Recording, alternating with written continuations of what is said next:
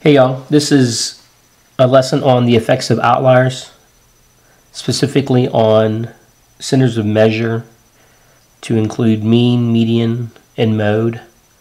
It does affect the range, of course, and we're going to visit all four here shortly. But what is an outlier?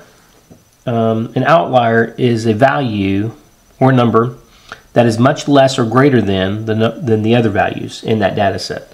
So for example, let's say Jim's grades are 100, 90, 100, 85, 20, 75, 80. If we look at that, let's take a look at our mean, median, mode, and range, and let's take a look and see how the outliers affected it.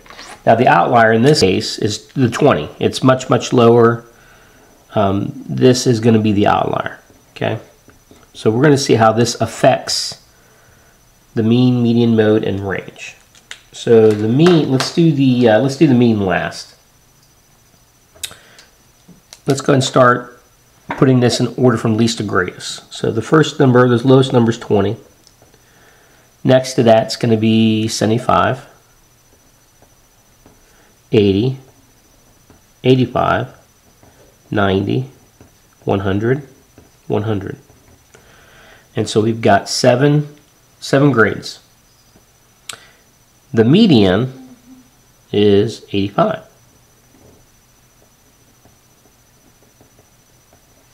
The mode is 100. The range is from 20 to 100. So the range is 80. So let's take a look at the mean now. The mean, if we add this all up, let's see, this is going to be 95 plus 80 is 175. 175 plus 85 is going to be, I want to say 260. 260 plus 90 is 350. 450, 550. All right, so 550 is your total. You add them all up, divide by 7 because there's 7 numbers. 7 goes into 55. See, 7, almost 8 times.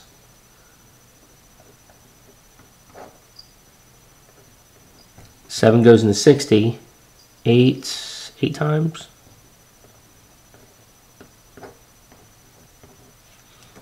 And then 7 goes into 50 49 times. I'm sorry, 7 goes into 50 7 times. That's 49.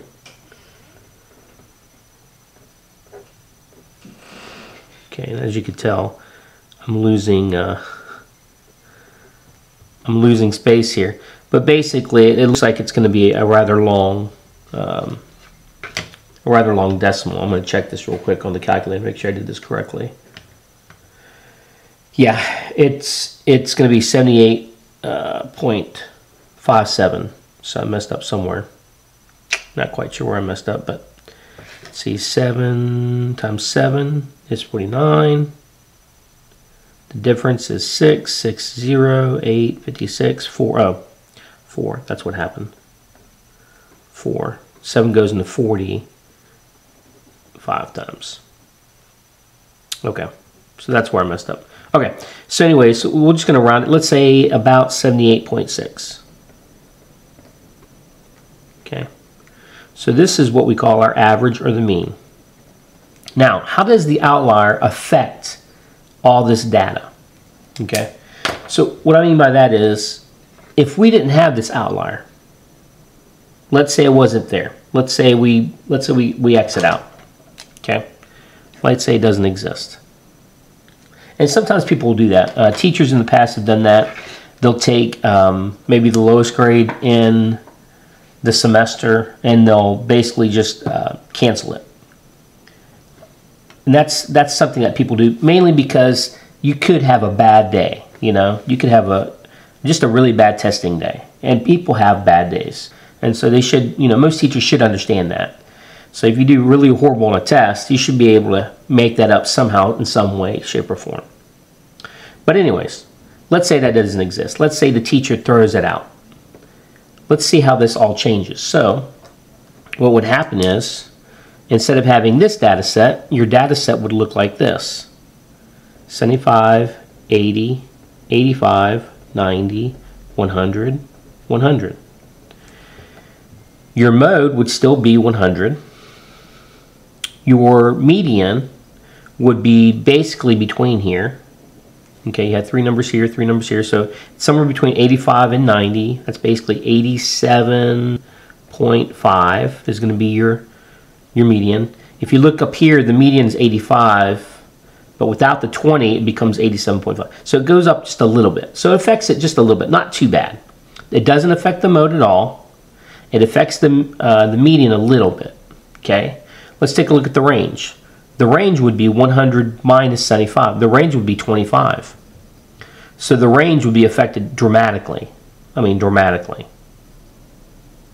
And the last one is the mean. So the mean, remember, it was 550 with all the numbers, right?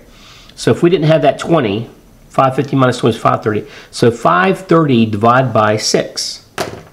We'll see. 530 divided by 6, 88.3. So 88.3 would be the average, would be the mean. Okay, if you take a look, that's with the 20. This is without the 20. So right off the bat, you notice, wow, that's almost 10 percentage points difference. That's the difference between a C and a B. So that's what an outlier does. An outlier can dramatically affect the data. It can truly just bring the data down. It could take the average and just really bring it down a lot. Or let's say this was your data set, like right here, and then you had 100. That would also be an outlier because it would be dramatically that much greater. And it could also pull up the data. It would bring it up. So it could swing the data one way or the other. And that's what an outlier does. That's basically it. That's all you need to know on the effects of outliers. And God bless, guys. Talk to you later, and I'll catch you in the next video. Bye-bye.